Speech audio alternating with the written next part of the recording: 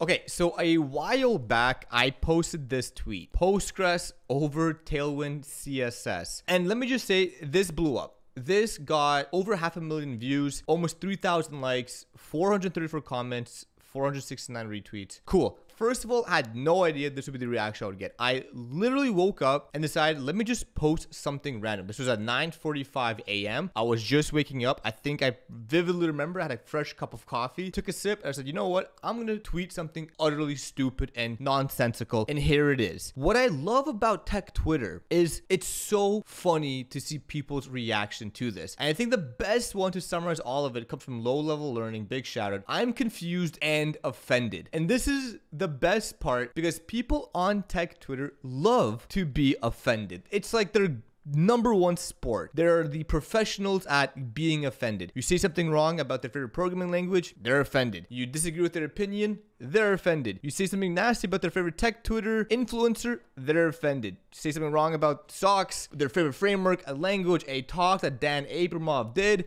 I'm offended. To me, it's so funny to see some of these reactions. I think people who have a good sport say funny things and add on, like forks over vacuum cleaners, CLI over front end, MongoDB over 3JS, C++ over HTML, Bootstrap over Docker, bananas over potatoes, Vercel over Rust. Point of view, making this post and knowing the comments ahead of time. Yeah. I had a feeling this would be what was happening. See it, car over shovel. So there's a lot of funny things that happen personally from this tweet, but I think something that captured everything so pleasantly is when this moved on beyond just Twitter. So over at Reddit, great pool of people, programmer humor, Django is better than Debian. You can see my post there, and you can see a lot of people were posting a lot of stuff. But one thing I really liked came from Destruction Catalyst that had this link of a classic article, SQL versus CSS, what's the difference, which is better? An actual article posted on the differences, like a side-by-side comparison of these two, okay? And then to go even further, this was retweeted in Programmer Humor. And then there's another really good tweet here. Here you go. Melky is a half brain-dead front-end developer. I can guarantee it's not figuring out what he meant. I really like that comment because it started to really dawn on me that this went over everyone's head and people were starting to take this very seriously. People genuinely were trying to figure out, what do I mean by Postgres being better than Tailwind CSS? How does that make sense? One's a database, one's a styling framework. Are you stupid, Melky? My genuine reaction is being speechless because I have no idea how anyone ever can see this and fundamentally believe that I have any sort of reasoning or thought behind this. This proved my point of what I wanted to do and how easy it is to ruffle feathers on tech Twitter. If you want a post that does insane numbers, get people from two different communities upset.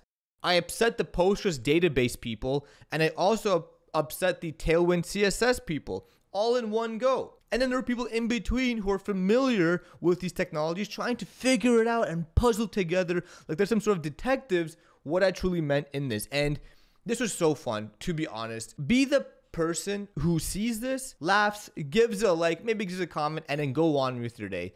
Don't be the person who starts a thesis to diagnose how this doesn't make sense, because it doesn't. It doesn't make sense. It never made sense. It wasn't supposed to make sense. I think the person who made this article, well, I don't even know what to say about this article. Use cases, taking the steps to learn career paths between SQL and C. Facts about SQL, used by massive companies like Google, Amazon, Meta. The standard in database management languages. Sees usage in every field you can think of. Facts about CSS, has native support for HTML and cannot function without it. Makes designing web pages a much easier task. Easy to pick up compared to other web-oriented programming language.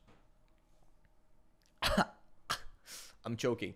Okay, anyways, that's all I want to say about this. I think my main point is stop taking things so seriously on tech Twitter. Stop taking yourself so seriously. Stop taking your favorite influencer so seriously. It's all memes. Have fun. And yeah, don't engage in stupid debates unless you're really bored. But if you're that bored, go outside and touch some grass. All right, I love you. Talk to you soon. Peace.